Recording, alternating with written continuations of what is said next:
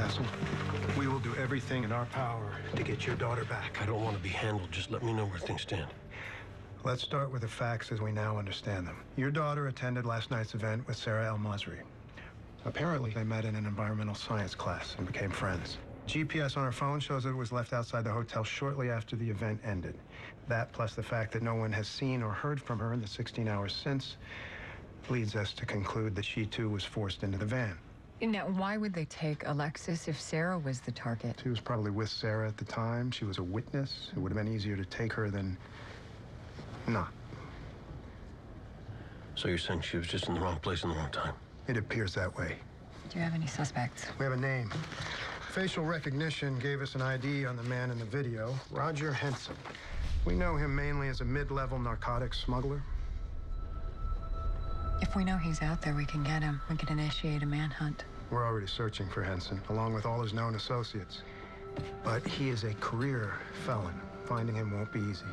What's a drug smuggler doing involved in a kidnapping? We're not sure. But Roger Henson is not a shot caller. He's a middleman, a hired gun.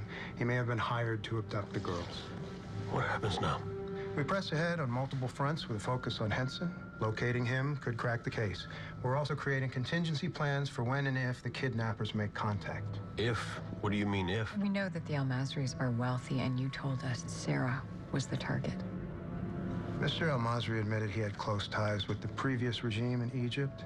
As a result, he made some very powerful enemies. It's possible his daughter's abduction was motivated by revenge. Okay, where does that leave my daughter? I mean, if she wasn't the one they were after and she's just in the way. Mr. Castle, you need to stay positive. Whatever their motives, the kidnappers will realize she has value. Now, what we need to do next is go to your home and set up a trap and trace on your phone line so we're ready for their call. I'll wait for you outside.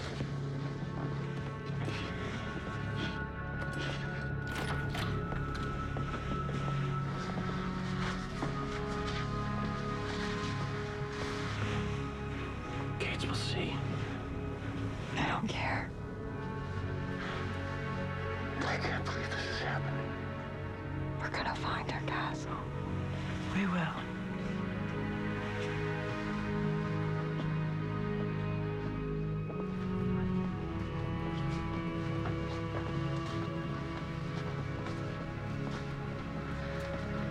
You do whatever you need to do to get him back, his little girl.